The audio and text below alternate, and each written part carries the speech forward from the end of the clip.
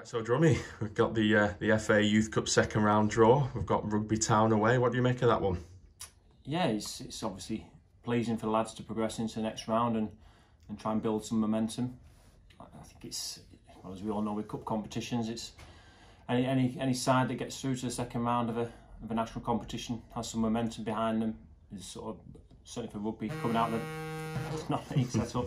They've won a number of games to get to where they are now, so again, I suppose it's very similar setup and talks for the City Liverpool tie, where we won't be taking anyone for granted. We'll have to do our homework, and we'll have to make sure our boys are ready for the encounter.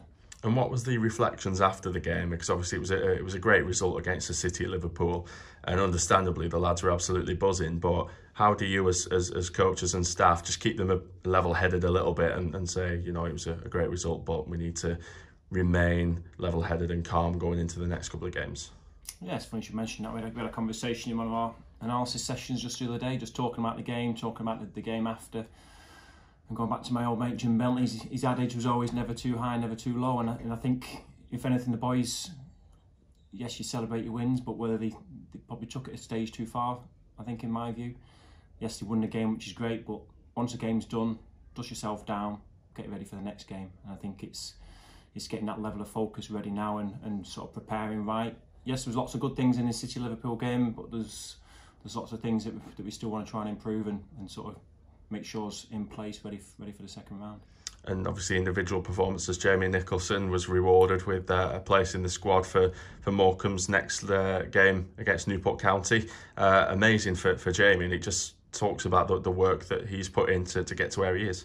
Yeah, it's very important. It's very important for the academy in general. It's very important for the under-18s as a squad to see boys coming out of that setup and sort of at least getting looked at, and obviously if they can get involved with the first team games and in and around the squad, that's what the academy is all about. So yeah, we're sort of delighted for Jamie. He's had to be patient, I suppose, with Connor. With Connor, getting more chances than the most. Adam Mayer's probably had more chances than Jamie. So there's been 2 or 3 boys that have been sort of pushed into the first team, and Jamie's had to be patient. But I think if we're looking at consistency levels over the last 2 or 3 months for the youth team, I think Jamie's right up there. So yeah, well deserved for Jamie.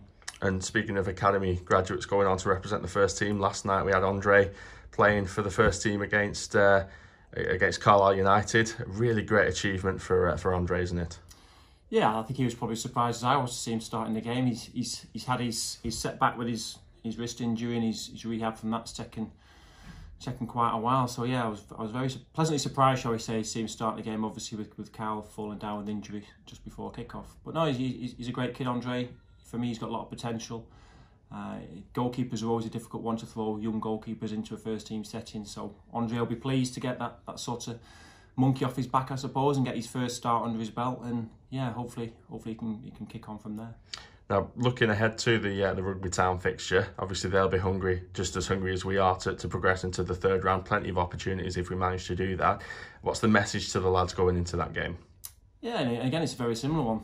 Listen, we certainly won't be taking rugby lightly, but at the end of the day, the boys won't get a better chance in this to progress to the third round of the FA Youth Cup. So it's again along the same lines. Pressure's in there. We're expected to win the game. We as staff expect the boys to win the game. We've just got to prepare them in the right manner and make sure that they take the game.